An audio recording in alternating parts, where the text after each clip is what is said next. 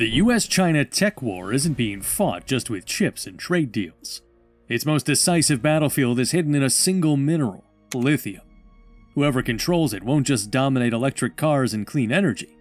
They could control the entire future of global power. And right now, China holds the winning hand. But Canada may be the wild card. You've probably heard of the US-China tech war, but you might not realize its most crucial front is a tiny silvery white mineral that's suddenly as strategic as oil was in the 20th century. As demand for EV batteries, grid storage, and military technology soars, the global lithium market is tightening, and China now controls over 60% of refining and more than 75% of battery cell production. That gives Beijing enormous leverage in the global supply chain, a chokehold the US is urgently trying to break by seeking new allies. Enter Canada. With an estimated 1.4 million short tons of reserves, it could be America's vital hedge against Chinese dominance. But here's the catch. In 2023, Canada produced just 1.8% of the global supply. And the reason why is more complicated than you might think. Today, we'll dig into the hurdles, the alliances, and why this mineral could decide the future of the tech war. It's a strange world we live in, one where the countries with the most resources aren't always the ones who benefit the most from them. Think of the reserve production paradox. The power in the lithium market isn't held by the nations with the largest in-ground resources, but those with the capacity to extract and process them. The United States and the countries of the Lithium Triangle in South America, Bolivia, Argentina, and Chile, hold the lion's share of global reserves. Canada is right up there too, with an estimated 3.3 to 6.3 million short tons of lithium reserves, placing it among the top global holders. Yet the production data tells a dramatically different story. In 2023, while Australia and Chile dominated production, Canada produced only about 3,572 short tons, just 1.8% of the global supply. In fact, Bolivia, with the world's largest reserves, produced less than 1% of the global supply. This highlights a crucial point. Possessing geological assets is merely a starting point. Without the ability to convert these raw materials into processed lithium chemicals, reserves confer little to no geopolitical influence. This is the central challenge for Canada, not discovery, but development. The lithium market is also prone to extreme volatility. Prices surged to historic highs in late 2022, only to collapse by 90% in the following 18 months. This instability makes it incredibly difficult for capital-intensive, long-timeline mining projects in Western countries to secure financing, especially when they must adhere to stringent and costly environmental, social, and governance standards. This market volatility isn't just an economic issue. It can be seen as a feature of the geopolitical landscape. State-backed enterprises in China are less sensitive to these short-term fluctuations and can use them to strategically manage output and capacity. They can flood the market, drive down prices, and make new Western projects financially non-viable, effectively delaying the emergence of a competitive North American supply chain. And that's where the real story begins. Next up, we'll see how China has managed to take control of the entire supply chain, giving it a massive strategic advantage. China's dominance in the global lithium market isn't a fluke. It's the result of a calculated multi-decade industrial strategy. Beijing recognized the strategic importance of battery materials long before Western nations did, and methodically built its control over the most critical, high-value-add segments of the supply chain. This control, particularly in midstream refining and downstream manufacturing, now acts as a strategic choke point, granting China immense geopolitical leverage.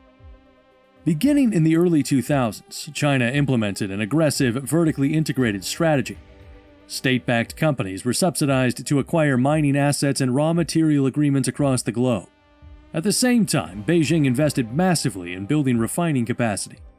China now controls over 60% of global lithium refining and over 75% of battery cell production.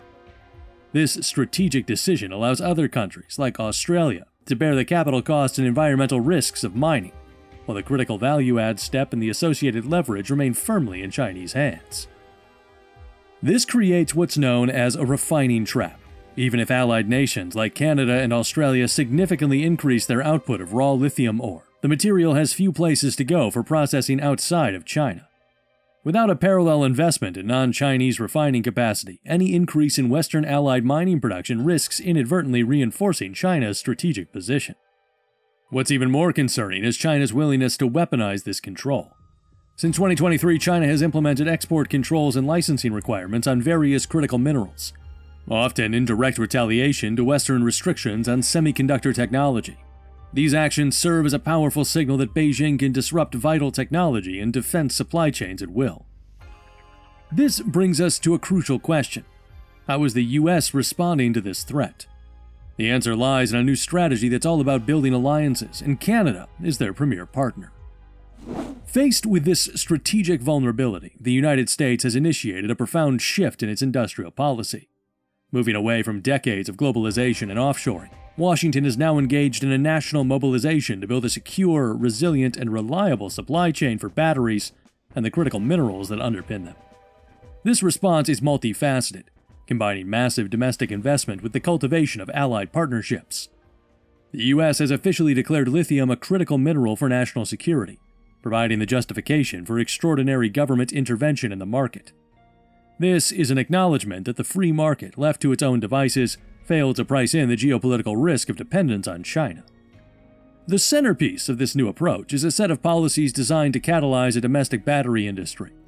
The Inflation Reduction Act of 2022 offers powerful financial incentives, like a direct production tax credit for domestically processed critical minerals.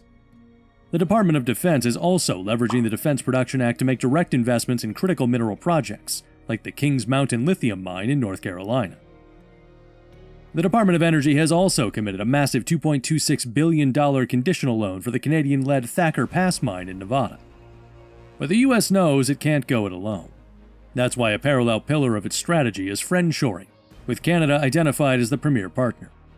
This partnership, formalized through the Canada-U.S. Joint Action Plan on Critical Minerals Collaboration, provides a framework for aligning policies and coordinating investments to build an integrated North American supply chain. Canada is already the U.S.'s top minerals trading partner, with $146 billion in annual trade. So what exactly is Canada doing to seize this opportunity? We'll explore Canada's own strategy and the hurdles it must overcome to live up to its potential. Canada's lithium potential is a necessary but not sufficient condition for the success of the U.S. strategy. While it cannot on its own decide the U.S.-China tech war, China's lead is simply too substantial to be overcome by a single nation's resource endowment. Canada's role is critically enabling and indispensable. Canada possesses a unique combination of attributes that make it the single most important partner for the U.S. World-class geological assets, political stability, strong ESG credentials, and geographic proximity. Recognizing this, Canada has introduced its own comprehensive policy framework to catalyze its domestic critical minerals sector. The Canadian Critical Minerals Strategy, backed by nearly $4 billion in federal funding, aims to position Canada as a global supplier of choice. Key to this strategy is the 30% critical mineral exploration tax credit to boost domestic production. However, a critical gap remains: the lack of domestic midstream processing and refining capacity. This is the missing middle of the Canadian supply chain. Without the domestic capacity to convert raw spodumene concentrate into high-purity lithium hydroxide or carbonate, Canada risks replicating Australia's predicament, becoming a large-scale exporter of low-value raw materials to be refined elsewhere, primarily in China. Take the Snow Lake lithium mine in Manitoba, for instance. This project represents the ideal vision for 21st century mining in North America, with its commitment to sustainability and use of 100% hydro-powered methods. The developers have even signed a memorandum of understanding with South Korean battery giant LG to supply a future processing plant to be built nearby. This highlights the crucial symbiotic relationship required between upstream extraction and midstream refining to create a viable regional supply chain. The development of projects like Snow Lake and the Canadian-led Thacker Pass in Nevada, which is capable of supplying up to 25% of global demand, also reveals the profound challenges facing North American development. Protracted permitting timelines, complex environmental reviews, and the need for meaningful indigenous consultation create a significant speed-to-market asymmetry when compared to China's state-driven approach. So while Canada's lithium may not single-handedly decide the tech war, it is the essential combination of geology, political stability, and geographic proximity that provides the United States and its allies with a credible chance to compete.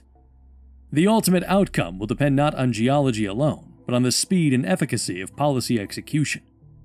But here's a thought to chew on. The race for resources is a critical holding action, but the ultimate long-term victory in the energy storage domain might be determined not in the mines, but in the research and development labs.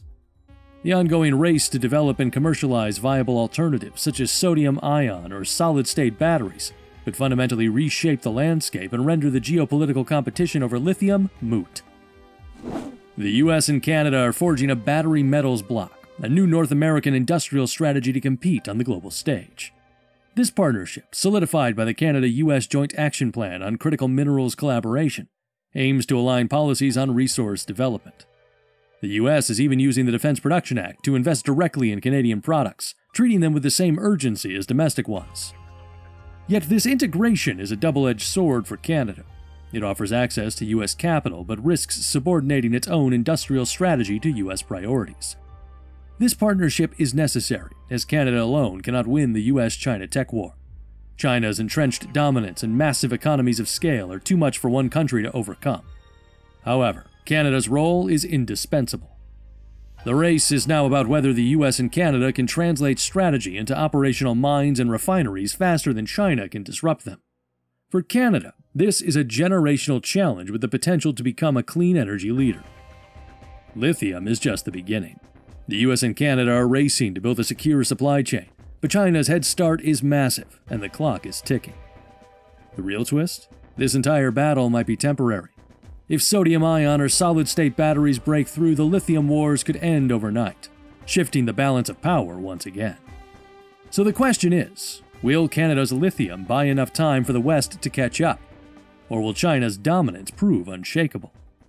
I'll be diving into those future battery technologies in an upcoming video. Make sure you're subscribed, because the story of who controls energy storage isn't over yet.